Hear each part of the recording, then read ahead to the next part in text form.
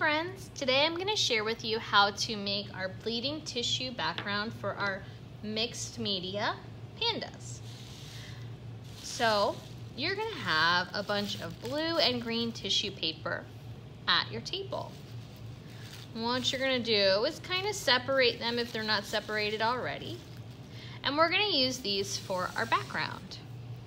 When I'm working with tissue paper and using the bleeding tissue paper technique, what I like to do is kind of take my water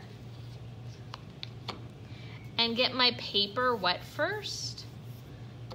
And that's going to help the tissue paper stick to my water.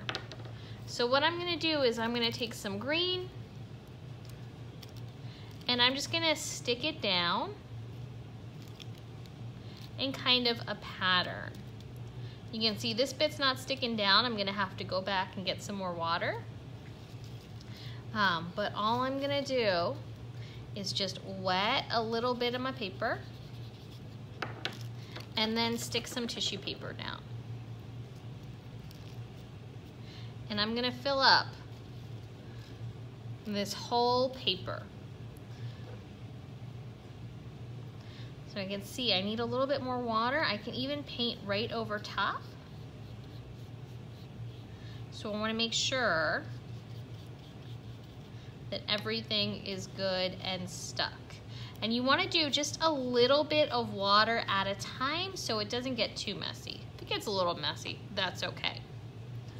All right, so let me finish up the bottom real quick. So I finished up with the grass. I'm adding a little bit more water to make sure everything's wet.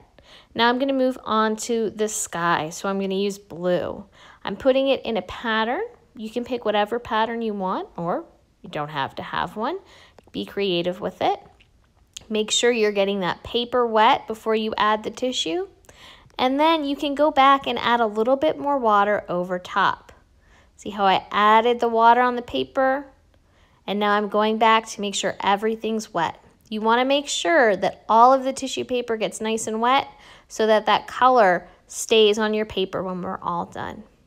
And that's it. That's how to create your bleeding tissue paper collage. Now it's your turn.